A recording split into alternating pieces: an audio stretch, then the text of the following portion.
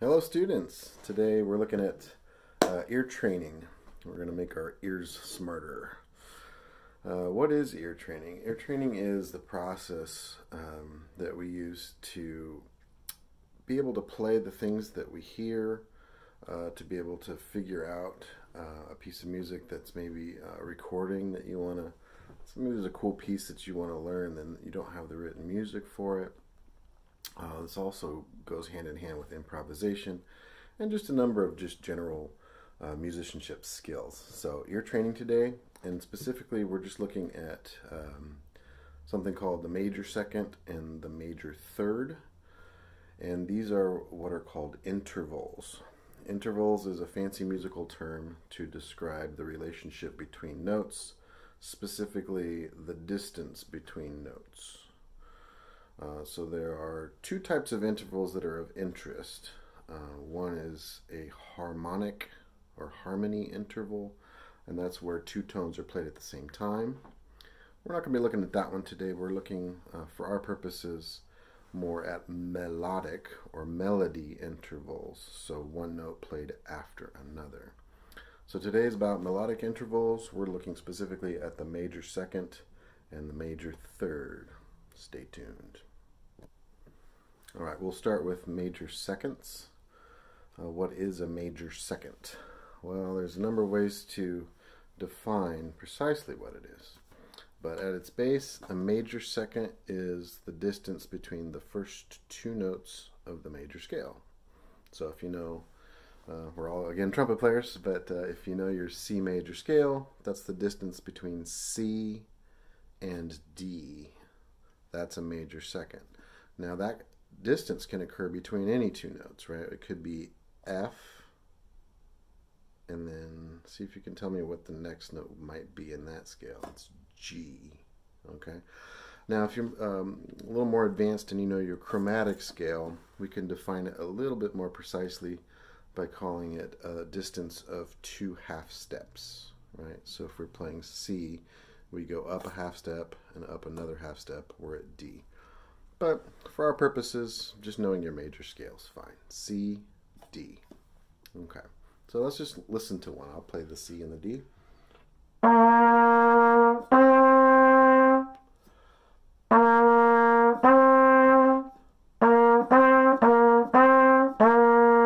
right, so that's the distance between C and D. It's called a major second. I'm going to challenge you now, even if you're not a singer, and I am definitely not a singer. We're going to try to sing that note. That's the C, up to D, C, D, C, D. So even though singing can be uncomfortable a little bit, it is part of the ear training experience. And it is critical that we're able to, we don't have to be, wonderfully trained singers, but we do need to be able to compartmentalize in our brain what these melodies sound like, so that when we play it on our instrument, whatever instrument it is, we're able to replicate those results. So let's take a deeper dive and see how we can hear major seconds in a simple way. All right, we already discussed that what the distance is, this interval of a major second. There's several songs that you may know, or several exercises that you may know. You already know this interval. You kind of already have it up here. You just may not know it yet. So a good example of that, obviously the major scale, right?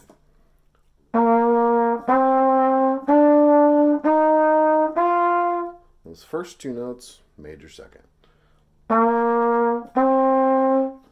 But that's not the only way to remember it. And maybe it's hard for you to sing a major scale, but there's a ton of songs that you know, that you've probably sung before, many of them. So a good example of this one would be Frère Jacques. Frère Jacques, the first two notes. Frère, Frère, that's a major second right there. So if you want to find an interval that sounds like it might be a major second, try singing Frère Jacques with it. And let's try a different note. It won't work so good. I'll try to sing it. It'll be hard. Let's do Frère Jacques. Like, I can't sing the song with that interval because that's the wrong interval. We're looking for the major second. Another example, Alouette. Alouette. Don't remember the words, they're French. but that's a major second right there. So that's another song you can use to keep this in mind. What are some other ones? Happy Birthday. Happy Bird. That's also right. So Happy Birthday is a good one. Yankee Doodle. Yankee Doodle. Yankee Doodle. Now the rest of the song is important too, but we're just kind of trying to learn how to hear major seconds as quickly as possible. So we've got the major scale, we've got Alouette, we have Happy Birthday, Frère Jacques, Yankee Doodle. These are all tricks that especially music students use to learn these intervals or to recognize them quickly. So those are great tips for the major second. Next segment, let's look at the major third. All right, first let's define a major third. Major third is the first three notes, or at least a third note of the major scale. So first three notes, C, D, E. The distance from low C to E is our major third. Let's listen to it. Mm-hmm.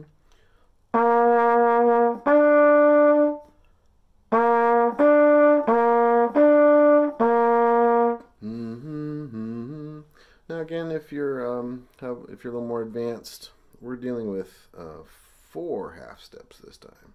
So up from C, 1 half step, 2 half steps, 3 half steps, 4 half steps. So the major third, the interval, the distance is defined as 4 half steps.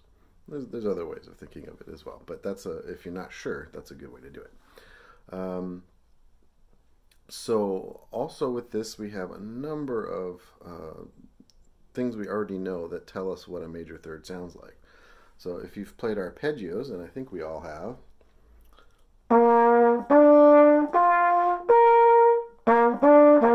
there it is. That major third is the first interval in our major arpeggio, our C major arpeggio, or any major arpeggio. Those are the first 2 notes. The distance is a major third. What are some songs? I wrote some down. We've got, first of all, we do have the arpeggios. Saints Go Marchin' In. Oh, when, that part is the major third. The Simpsons Theme, right?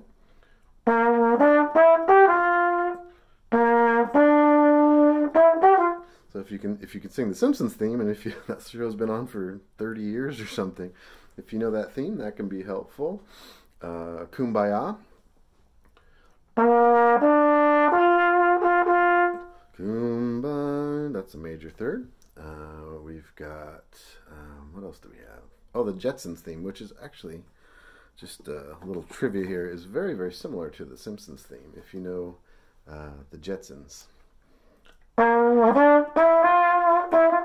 That one, I don't know if anybody remembers that one, but those first 2 notes, major third again.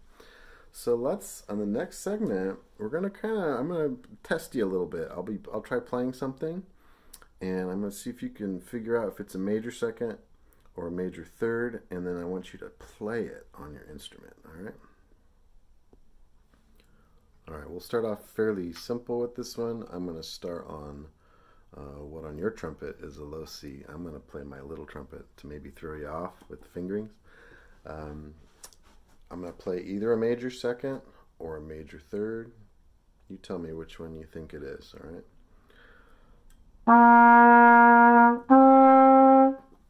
So try to sing that back to yourself.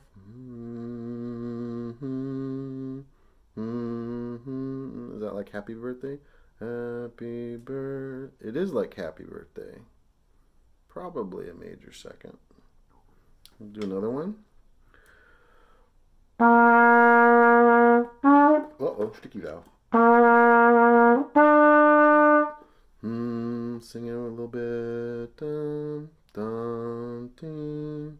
Oh, when the saints, right? So if you're able to sing some of these simple tunes, you just have to remember which interval that they use, okay? In the next segment, we're going to try some different notes.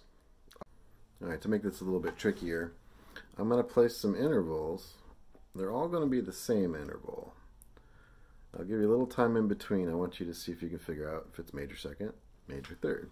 So let's start with this one.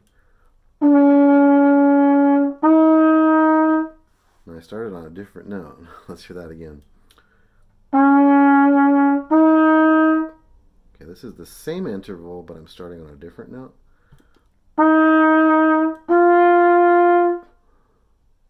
Okay, same interval, starting on a different note. Oh, sticky vowel.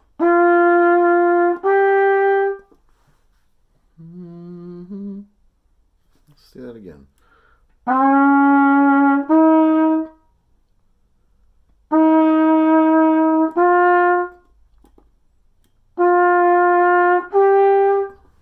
Which one do you think that is?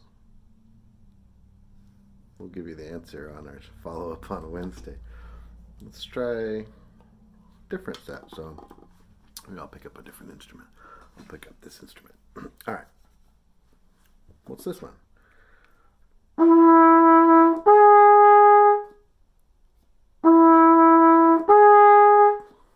Which song goes with that?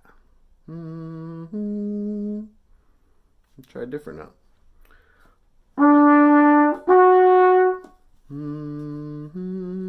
Which one is that? Major second, major third? Let's try some more.